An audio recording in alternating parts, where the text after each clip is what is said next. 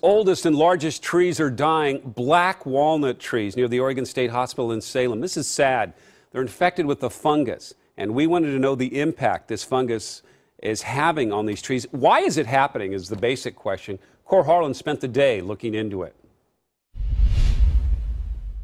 There's not a huge commercial market for black walnuts in Oregon, but many of these trees were planted here by the original settlers to the territory.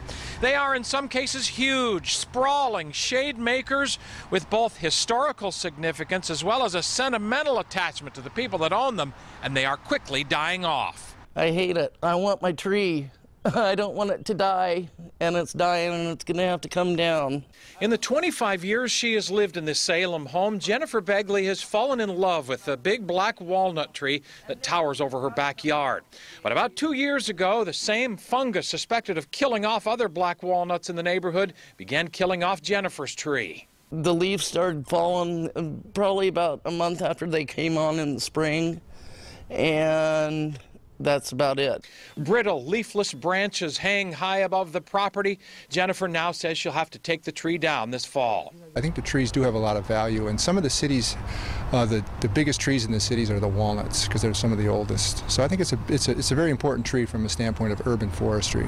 I asked Department of Forestry pathologist Alan Kanaski about the fungus, and he tells me it is a fungus carried from tree to tree by twig beetles.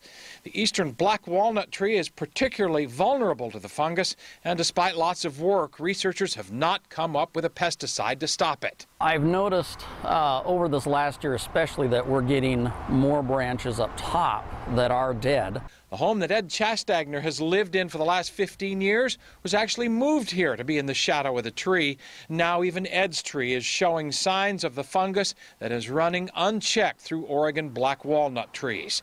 They're a part of home that'll be hard to do without. In Salem, Cor Harlan, KOIN 6 News.